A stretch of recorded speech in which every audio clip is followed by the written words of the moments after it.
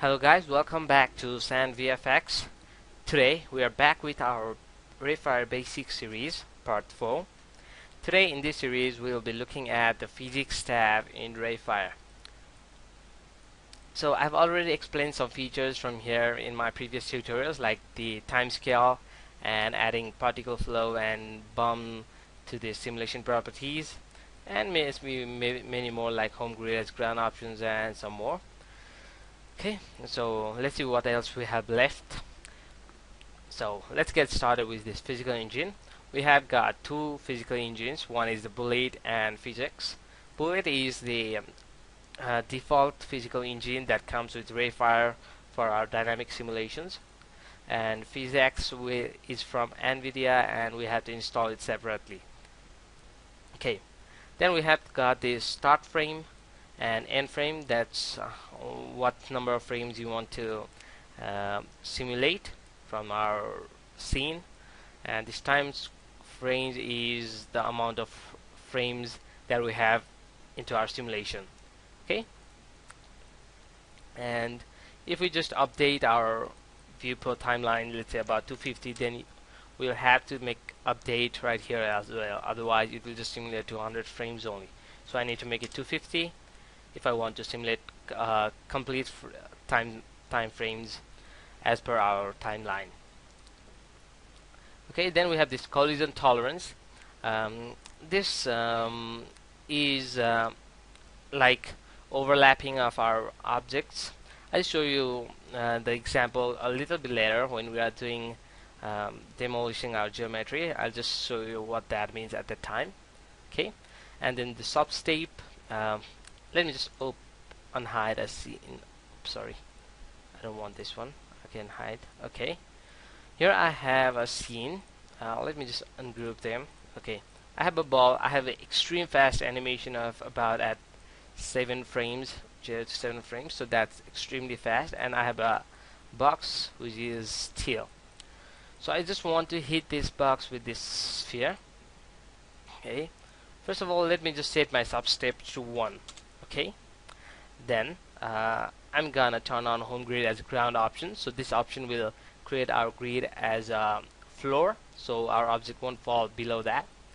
And since our sphere is animated, I want to check this deactivate animated dynamic objects option, so that our animated object won't be affected by our simulation until we check any of these 3 options. So we'll see that in a later bit more time.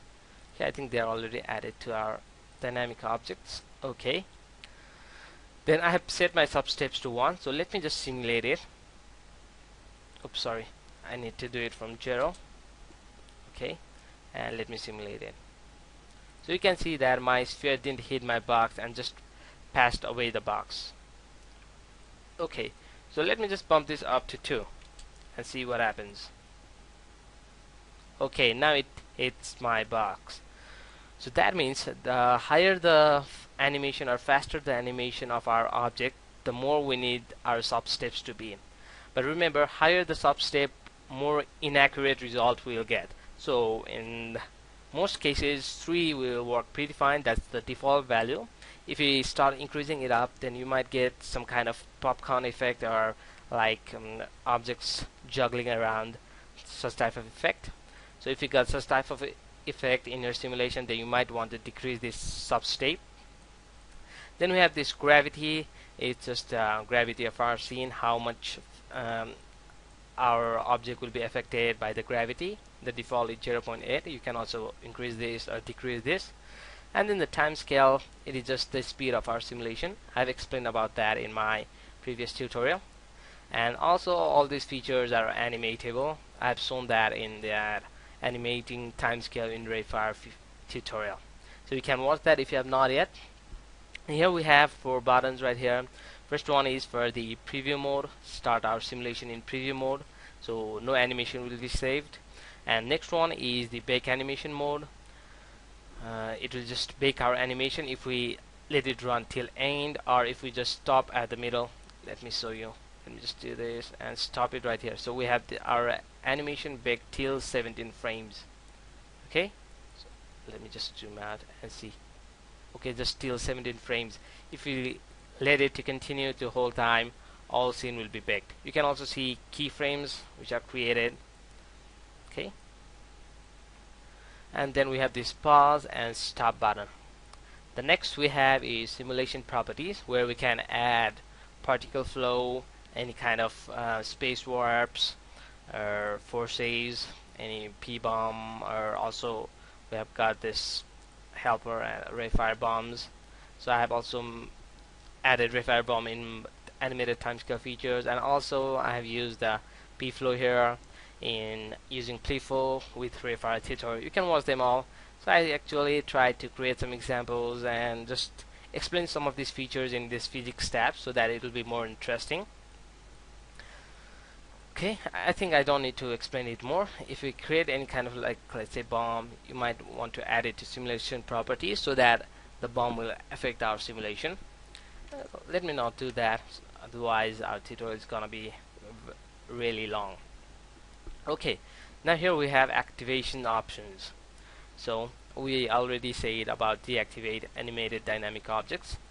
So that's our sphere. Okay, let us just again delete this, and let me just create another object. Okay. Box. Okay, and then let me just animate it as well, about at 160 frames, and let me just move it away. Okay. Or first of all, let us just delete this keyframe, and let us see about static deactivate static dynamic objects. Let me add this object to my dynamic objects, and then let me run my simulation. You can see my object falls down immediately. So what I want is, I don't want my object to start falling at the beginning. I want it to start fall once we have impact on it by any other force or geometry or even a mouse click.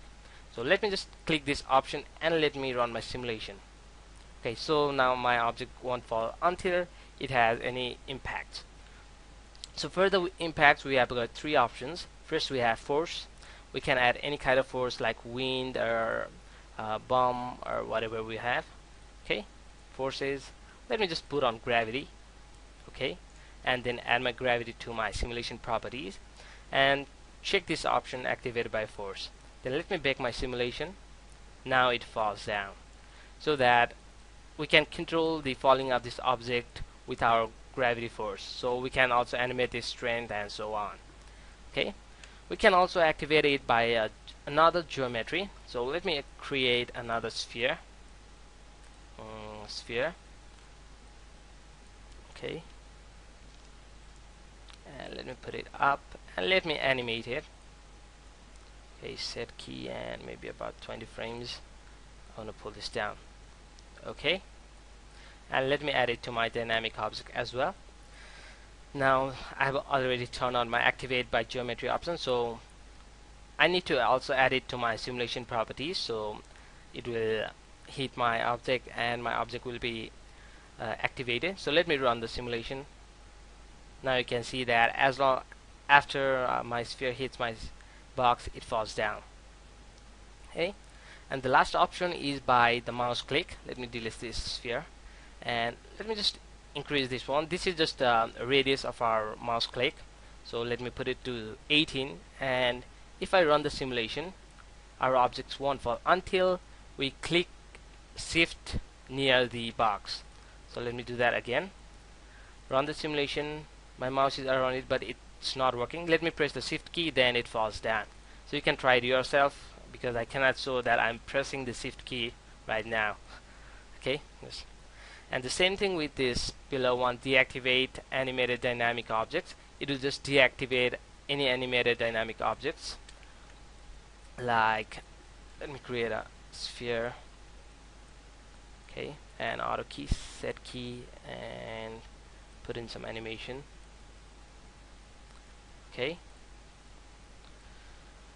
Okay, I have deactivate. If I don't check this option, my sphere will fall down. Oops, sorry, it's not falling down because I have not added to my dynamic objects. Okay, add, and then if I bake simulation, it will fall down. So if I just click this option, then my sphere won't fall, but it will follow the path of this animation. Okay, we can also activate it by force, geometry, or mouse click. Let me just show you with this mouse click so that I don't need to create any force or anything else. So let me bake my simulation, and right here I want to press shift key so it falls down after I press the shift key, and it is dynamic now. Okay, so we are done with that.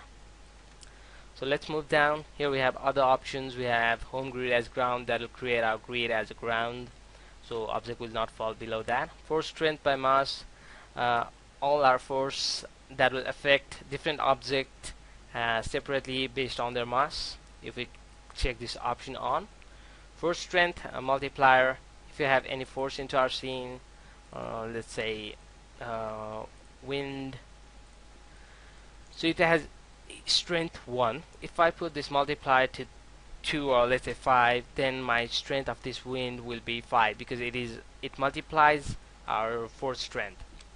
Okay, now here we have another option, stick to mouse strength. For that, let me create a box.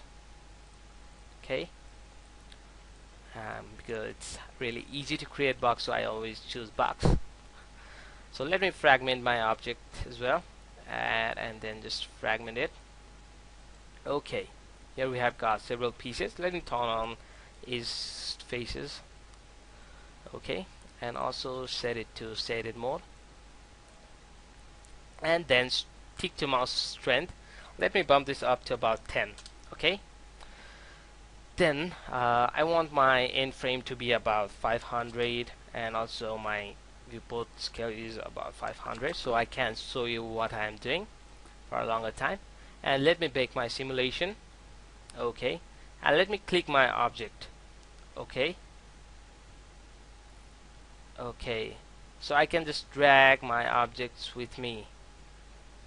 Okay, like this, click and drag them, and I can release them by pressing the shift key.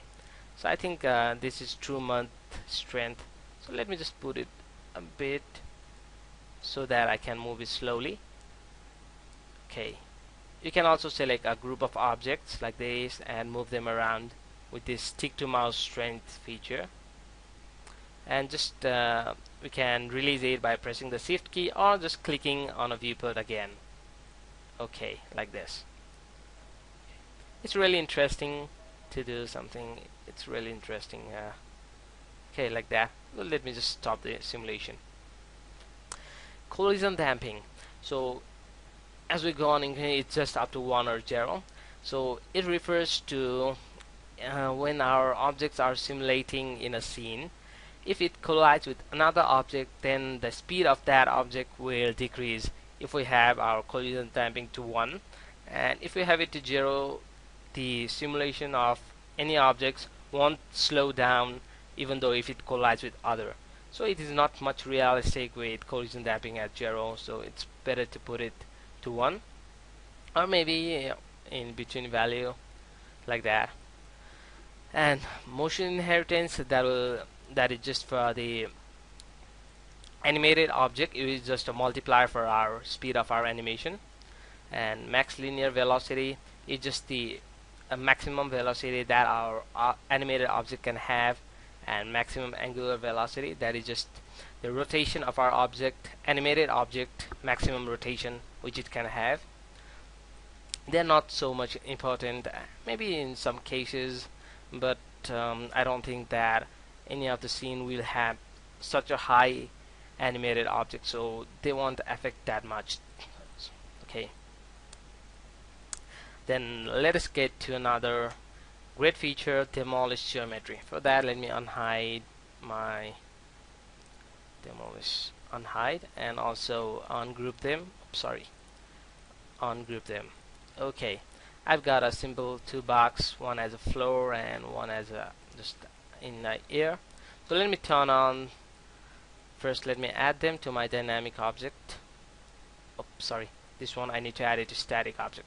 Okay. Then let me just set it to 200 back, and here also I don't need 500 frames. Let me simulate. Now you can see that the box just falls down. Okay, now let me just turn this off. Okay, and let me turn on demolish geometry option, and let me simulate. So now that our object falls down and breaks into pieces, so that's what demolish geometry option is, and that's actually a really easy. I think every Rayfire user knows about that. It's important things to know while using Rayfire. Okay, the material solidity. We also have that in our material properties. So, sorry. So that refers to how hard or how our object will behave like. Let's say if you have objects which will not break like heavy metal, they have higher solidity, and objects like glass, they have really low solidity. So rubber, it won't break, so it has solidity of 100%. Okay, that means if you have a scene where we have a concrete which have higher solidity and a brick which have lower solidity than concrete. Let's say we want to hit a concrete object with a brick and break our concrete object. So that's physically impossible. So in Rayfire we can do that by just increasing up our material solidity in demolition properties, like that. Okay, 0.2, let it be.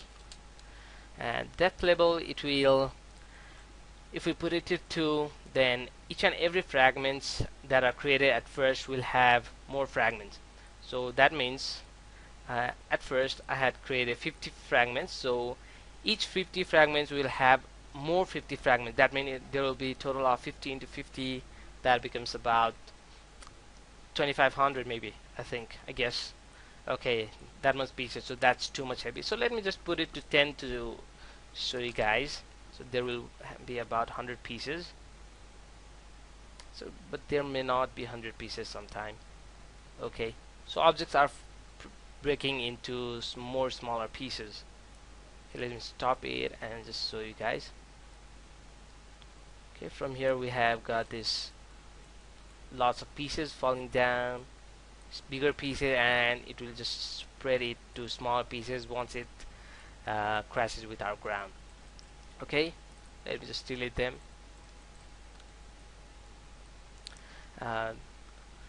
And this depth ratio will have only once we have depth level 2. Okay, the probability, it refers to amount of fragments, additional fragments. If we have it to 100%, that means all the objects will fragment 2 times, once, and all small pieces will again get fragmented. And if we have it less, maybe about 50, then only 50% of first fragments will go into next event where they will fragment once again. Okay, so minimum size limit, the size limit for our each fragments. Demolition by bomb and demolition by velocity, that is just if we have our bomb or any other objects colliding with our object, so we might want to increase the strength, or which we'll demolish based on these options. Okay, so next we have glue options. So let us keep that for another part. I'm feeling a little lazy to record for a longer time, so that's gonna be really short, maybe about 5 to 10 minutes. I'll just soon publish that in a few more days. So I think I'll stop this recording right here and wait for this part as well, where we'll just see this glue option, and maybe I'll also think of some examples which you can do with these glue options. So I hope you guys enjoyed this tutorial, and thank you for watching, and don't forget to subscribe and like my page on Facebook. Thank you guys, have a great time.